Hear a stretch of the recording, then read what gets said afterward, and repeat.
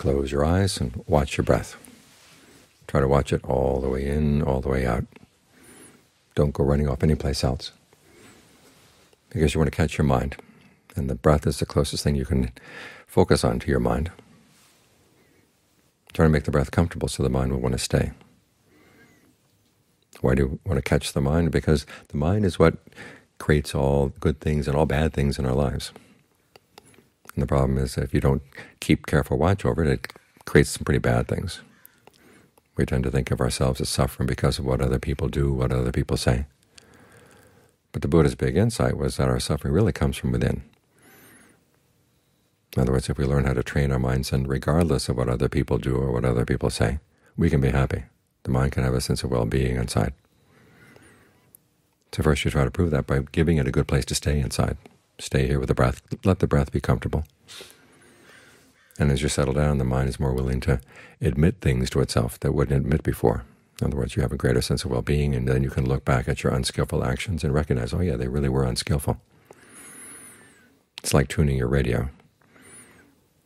When you're trying to blot out things, or you turn out really loud radio noises. But the same spot you don't have to move the radio. You can change the dial, move the dial around, and you got something else. You move the dial again, you got something else again. It depends on what you're focused on. If you focus on something that's really loud, then you can't hear anything else. But if you focus on something that's pretty quiet, then you can hear other things going on. So what we're trying to do here is tune into the Buddha's channel. In other words, the truth is all around us about what's right and what's wrong, what lasts and what doesn't last, what's really worthwhile and what's not. But we don't really listen to it because we have other ideas. We're listening to another channel, because there are lots of channels out there. The world has all kinds of views. And we listen to the wrong people's views, we get the wrong ideas about what's really worthwhile, what we should aim for in life.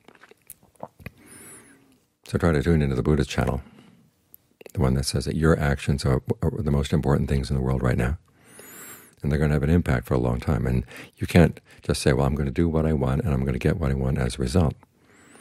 You have to learn how to admit that some things you want to do are going to give bad results, and some things you don't want to do will actually give good results. And we go for the results, which means you have to put your wants on hold. That's the message of the Buddha's channel, that your actions are really important, so be very careful about what you're doing. That's the message he proclaims, and you look at yourself and you look at people all around, you see it. But we don't see it sometimes because we have other ideas in mind. Depends on who you're listening to. So try to listen to the Buddha's channel, one that tells you the news that really is for your own long-term welfare and happiness.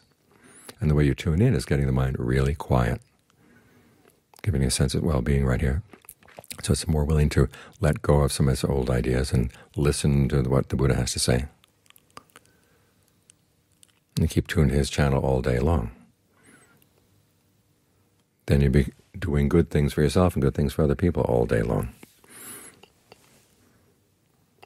Be getting rid of your own suffering and help alleviate the suffering of others all day long. And that's an auspicious day.